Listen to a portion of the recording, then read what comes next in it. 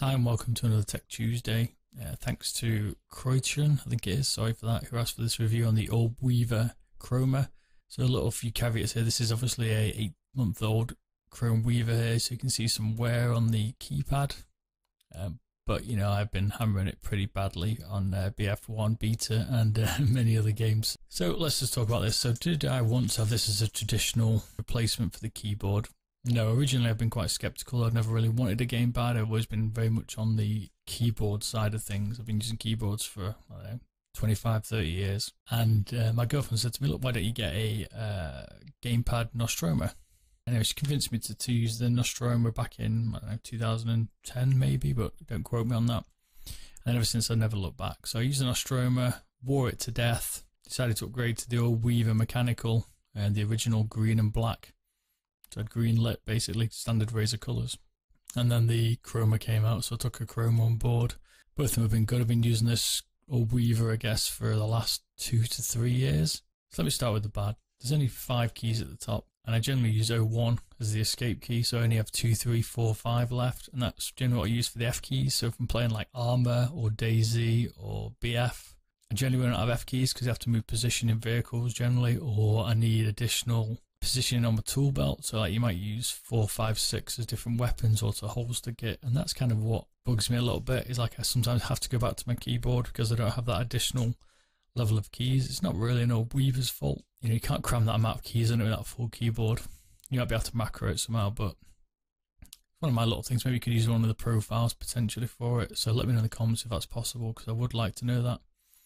That's one of my gripes. The other side of things is that I find the rubber feet on this Orbweaver, although it does not move, and I mean it will not move, I have never felt it move, and I've put a lot of pressure on it, is that I've got a white desk, and the rubber feet mark it with black. Comes off quite easily with the cloth, but I'm forever at the moment cleaning my white desk, because my Orbweaver on a Friday night when I'm out playing with the boys marks my desk.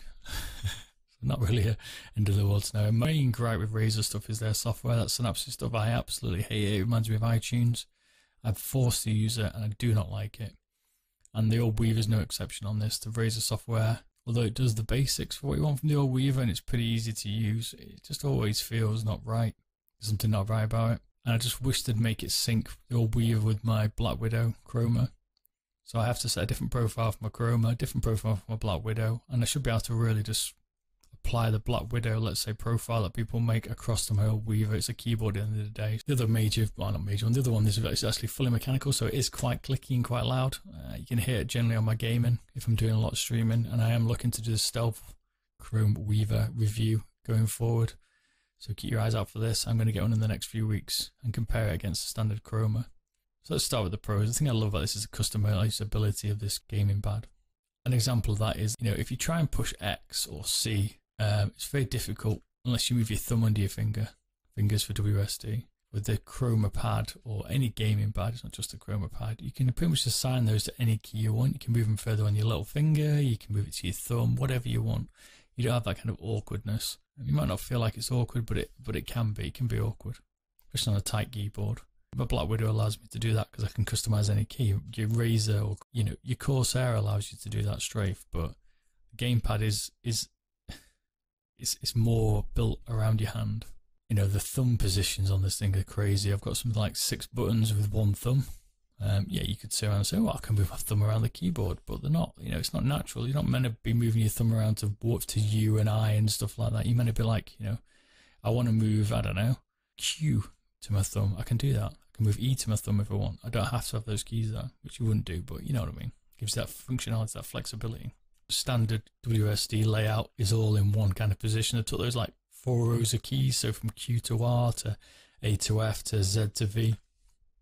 You can map that onto this gaming pad, and then you can map all your thumb positions, and then you can add profiles on top of that and macros on top of that. I like the way you can expand and retract the Razer or Orbweaver, so I can make it fit my palm perfectly.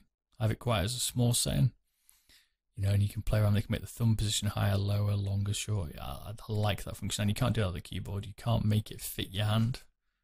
Sometimes you can get quite cramped keyboards. I also like the fact it's mechanical. I don't particularly like the sound.